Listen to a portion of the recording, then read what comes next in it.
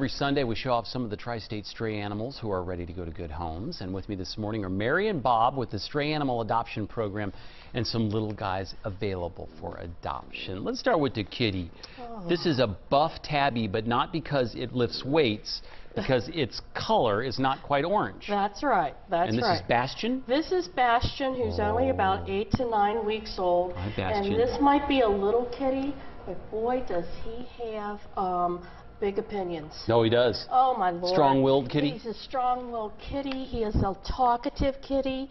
His mommy has, he's been from a foster home that gives him lots of love and attention.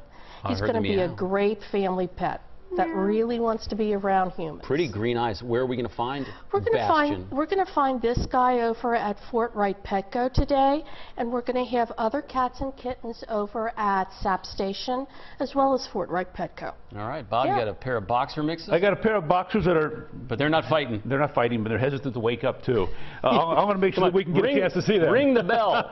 We're going to get a chance we can get to see this. We'll start here. Look at this little boy. This is Preston. Hey, Preston. About 9 weeks old. He says good morning to everybody out there. He's available for adoption, but I also don't want to shy out his loving sister, Portia. This is the sister Portia. And they're both just as sweet as can be.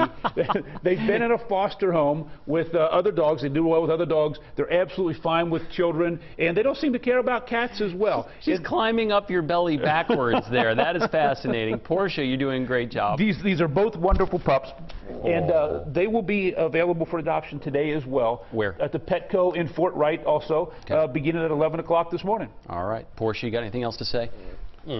He keeps going. They moan a little bit. He's moaning. Well, it was for the bright lights. All right, if you'd like more information about the Stray Animal Adoption Program or adopting pets, you can call 859-391-1234 or log on to WLWT.com and click on the As Seen On section.